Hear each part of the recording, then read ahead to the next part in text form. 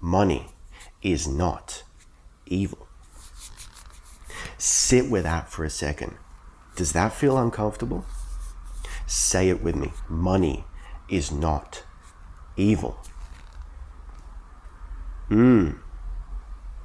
If that doesn't feel uncomfortable to you, and if you're like, fucking right, brother, cool, congratulations, love it. If that feels uncomfortable, I'm with you. So I'm not necessarily one of these people who've had the opinion, the belief that money is the root of all evil and that whole thing. However, I have had some resistance regarding money. Like, why do you need money? Money isn't, like, material gain isn't the meaning of life and all that. And I think that's where I've been coming from in some previous videos. I actually don't recall if I specifically said out loud, like, you know, don't worry about money. Like, to a certain extent, yes. Like, if you want a thing that's going to cost a certain amount of money, like, manifest the thing, don't buy it, don't manifest the money, for sure. But having money, wanting money, earning money, these are not bad things. There's a lot of talk of greed lately and in the past few years.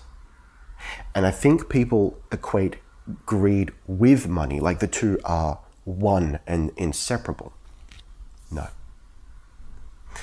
You are not greedy for wanting money. You are not greedy for making money. You are not greedy for having money. What is greed but resistance? If you are never satisfied with what you have, and just quick reminder, greed can associate to anything, not just money. Like, let's say that you have some apples and you want more apples, and your lust for apples will never be satiated. It's still greed. Greed comes from a feeling of lack. So, money, and I'm sure you've heard this one before, money is energy, right? We really have to remember that none of this, none of what we're seeing in our physical reality, in the illusion, is accidental. None of it is a mistake. We have chosen it. Why? Have we chosen to live in a world ruled by money at this time?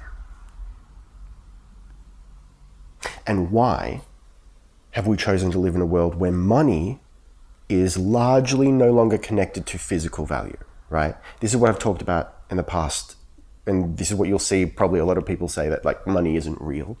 It's not. It's zeros and ones, it's digital, it's nonsense. It's a promise of value, right? But don't worry about that. Why have we chosen to live in this era where money is so important? It's not something to be resisted, something to fight with. Remember, resistance is the manifestation killer. Whether you push against something or whether you desperately want something, it's the same, it has the same effect. Like I said in my last video, it increases the time and distance between you and your desire. So it is not wrong to want money. Money is energy. Energy is good. In fact, energy is indifferent. Energy is nothing. It's not it's not nothing. It is. Energy exists, but like what you do with it makes it good or bad. So if you are someone who believes that having money is evil, or you need to be evil, you need to do bad things in order to get money, then block. You're not going to get money. Because you don't want to be evil, right? You don't want to be a bad person. But money is energy. It's a tool. If I grab this coffee cup and beat you to death with it, is the coffee cup evil? What if I take this coffee cup and give you a nice, delicious cup of espresso. Is a coffee cup good? No. It's what I've done with it. It's an object, it's a tool, it's energy. It's a means to an end, just like money is a means to an end. So what is your end? If you had money, what would you do with it? Would you do bad things? Or would you use it to spread positivity, love, to share it, to be generous? I believe that the more generous you are, the more money will come back around. Why? Not because the universe is polarized between like good and evil, and God's got to look down at you and go, oh, well, you've done a nice thing, so let's reward you. No. Remember, we made this world. We're the only ones judging ourselves. So maybe if you believe that to be the case, that'll happen. But what I believe is happening, really, is that when you are generous with your money, when you give it away, you're signaling to your subconscious, the universe, whatever, that money is not a problem to you. You are not living in lack. If you're stingy, if you're greedy, if you hold on to your money, if you hoard it, it's like, there's no more coming in. So that'll start to happen. But if you're generous, it's just like we talked about last time. There's no emotional charge there. You're indifferent, right? It's like whatever, it's money.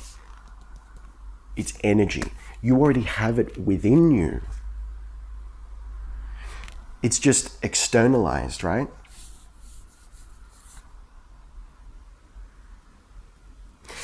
Everything comes down to the same principles. When you live in lack, when you feel that you lack, it will be mirrored in your physical reality.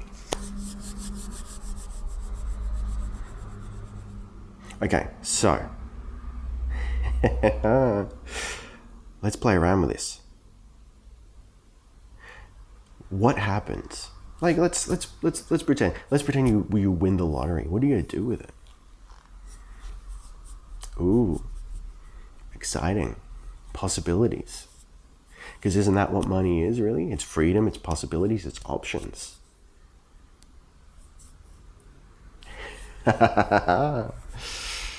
This is what I want you to think about. Like if at the start, when we said money is not evil, if you felt some resistance there, this is what I want you to play around with.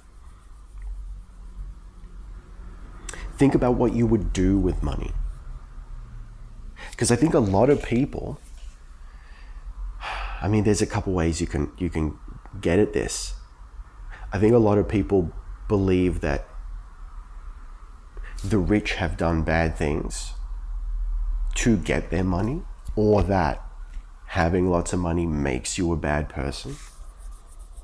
I think there's a very strong belief in society at the moment around that.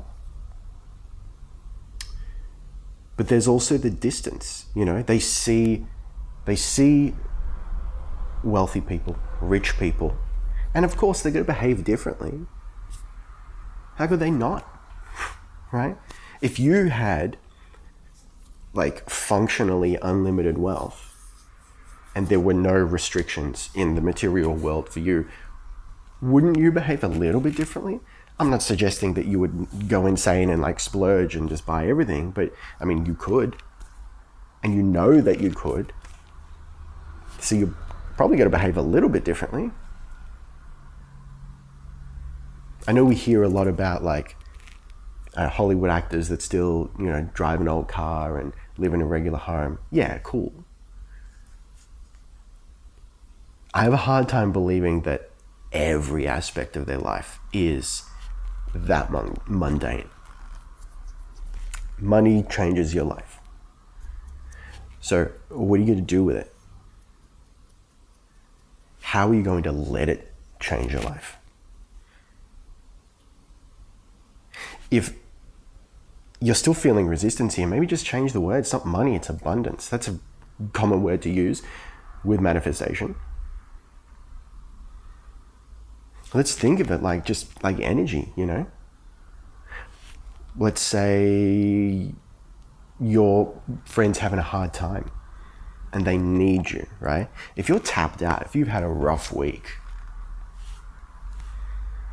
it's going to be difficult to be generous. It's going to be difficult to appear like a good friend, like a good person, and be there for them because you are in lack.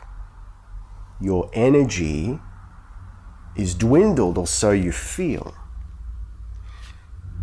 But if you're feeling energized